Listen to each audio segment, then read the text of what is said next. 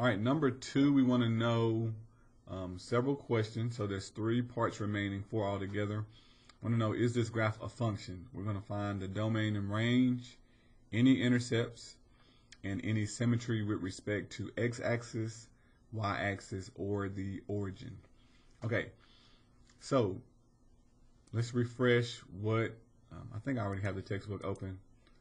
How do we know if a graph is a function? So you go textbook, and then when you have a graph, we're going to be looking at the vertical line test. So this is something that you need to know. What we would do is we would draw vertical lines on the graph, and it should only cross one time, no matter where we draw it. If a vertical line only crosses once, no matter where we draw it, it is a function. So these two would be functions. If a vertical line were to cross twice, so you see how we have 2 points here, this would not be a function. It would fail the test. So these two are not functions, these two are. So in the example that we have here, if I drew a vertical line on this graph, no matter where, it would cross only once. That agrees, so this is a function. All right, we want to look at the domain and range based on this graph. Now, if you're not familiar with trig, this is a graph of a trig function. Looks like cosine, okay?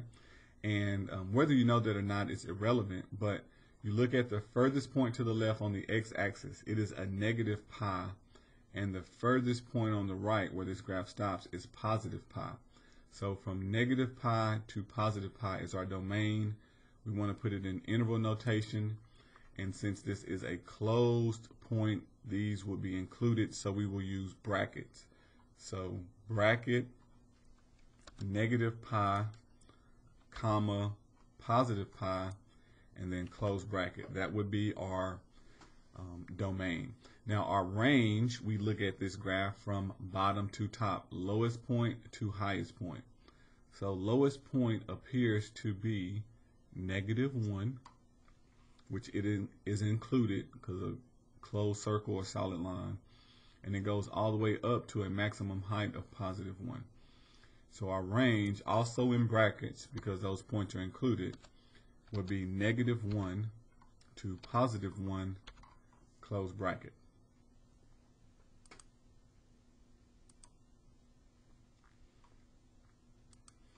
Okay, so now we want to find intercepts. We're going to type an ordered pair. Use exact answer using pi's if we need. Okay, so intercepts.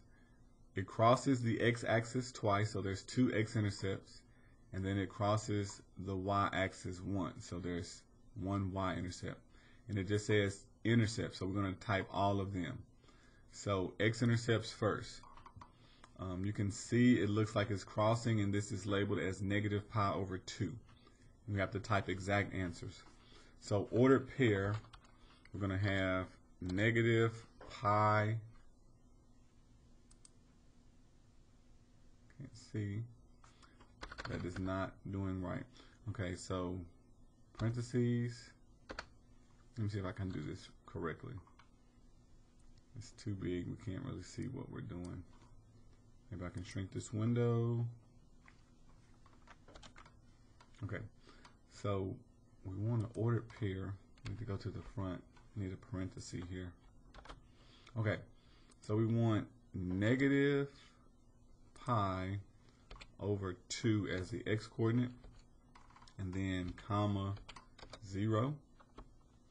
That's 1 x-intercept.